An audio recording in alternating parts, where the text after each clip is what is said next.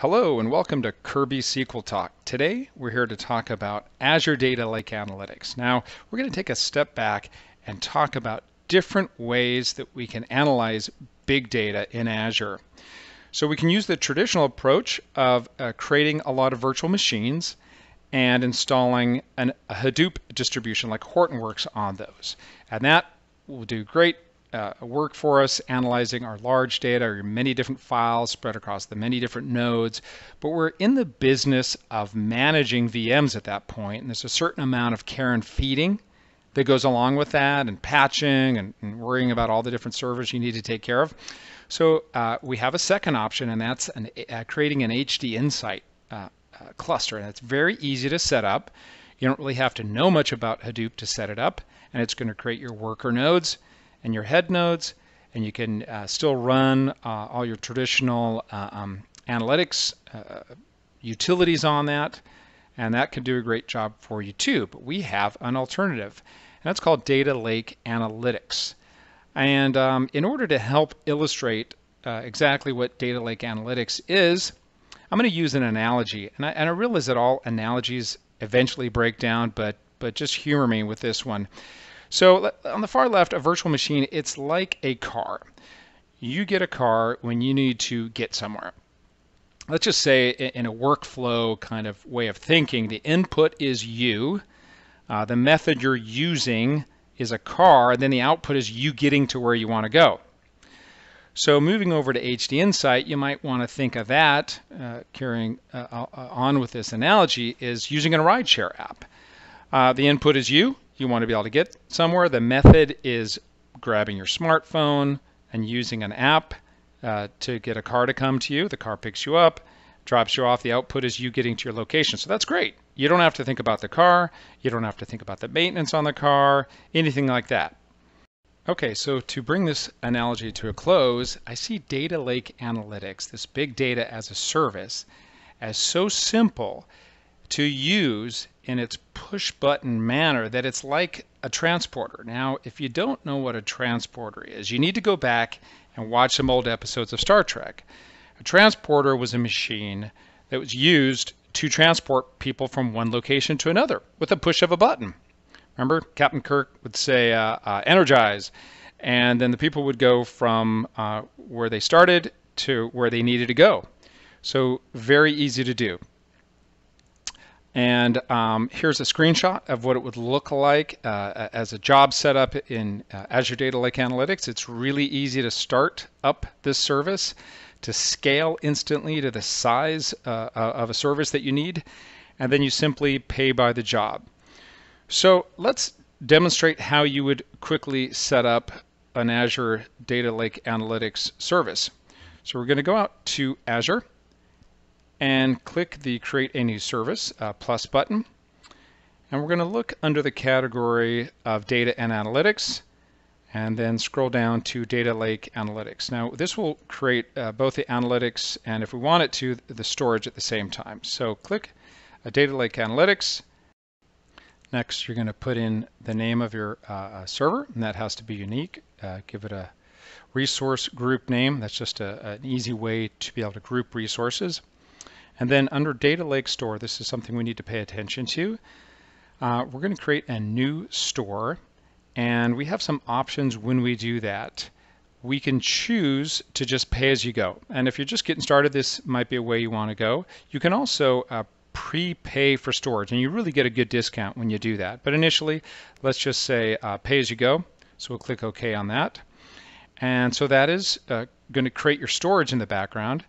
Now, the last thing we need to pick is our pricing tier, and this has to do with our jobs that we're going to run. So we're just going to pick pay as you go.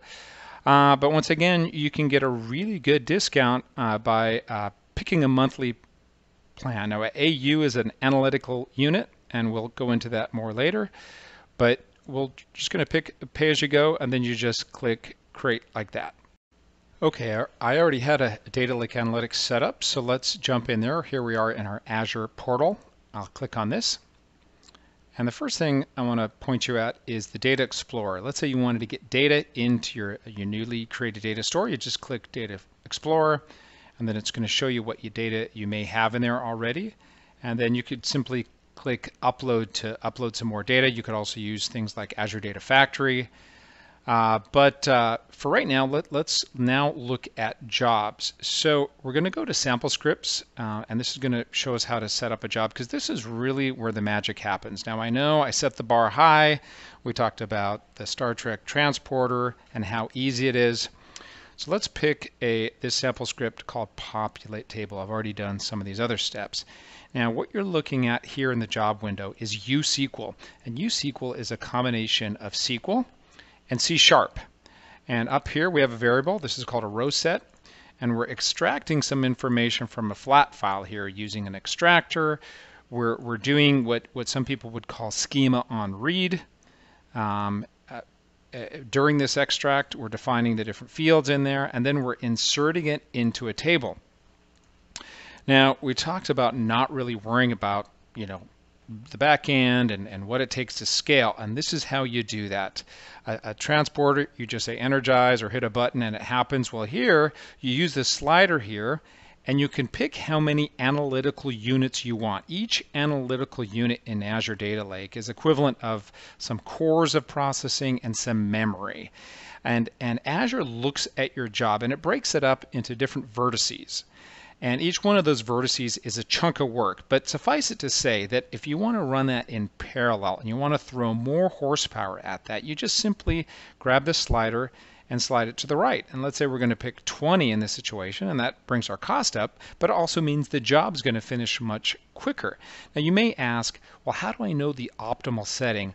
Well, in a future video, I'll show you Visual Studio, and that has a rich debugger and job modeler. It'll actually model your jobs for you and show you the optimal AU setting so that you're not spending too much money on these jobs. So it's a really great thing. But let's just go ahead and submit this job and let it run, and then you're going to be you'll see this graph here, and this will display here in a minute. But as the job goes along, it'll show you exactly what's happening.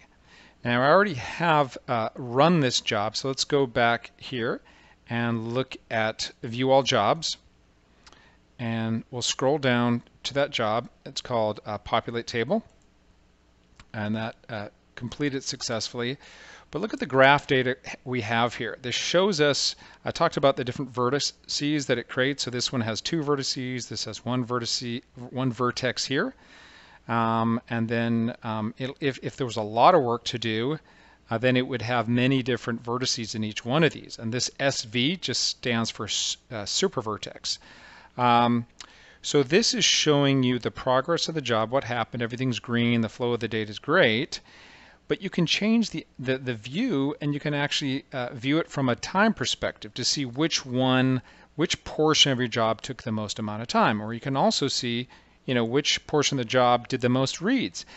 And you also have this ability to hear, and this isn't just a recording, it actually plays back the processing of the job. So it's very easy for you to look at your job to see what it did with this data. And once again, Visual Studio gives you even more power to be able to analyze your jobs. So this has been just a really quick way to look at Azure Data Lake and show you how easy it is to deal with big data. I hope you've enjoyed this, and please come back for more.